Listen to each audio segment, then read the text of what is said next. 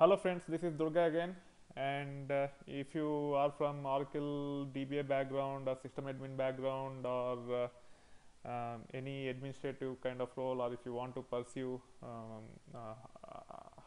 Hadoop related opportunities, one of the things you need to understand is how to set up Hadoop cluster. And as part of that, I am working on playlists for both virtual machines and AWS uh, to set up your cluster hands-on and understand all the intricacies of administering Hadoop clusters successfully, be it POCs or major production setups. As part of this so far, in the context of virtual machines, I have explained you how to set up Cygwin on your laptop and also install packages like SSH and Telnet on top of that. And then I have discussed about setting up VMware workstation, create a template of it, install CentOS on that, configure network, and so that you can access internet and all those things.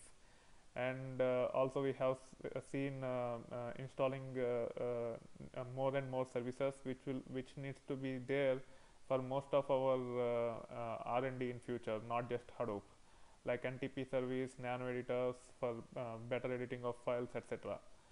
And also we have to do some common prerequisites, and we have seen how to do that in our base template, so that those things can be in effect when we actually clone virtual machines down the line. And also we have enabled passwordless login and seen how to set up VMware tools on our base template VM.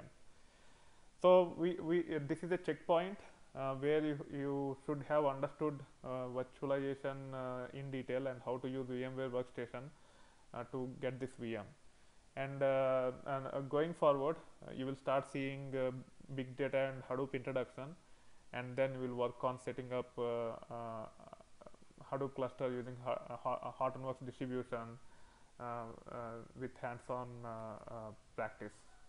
I hope you will be enjoying the content, and if you have not subscribed to my channel yet, please do so, and stay tuned for more and more content, not just Hadoop or AWS, but in IT in general. Thank you. Bye.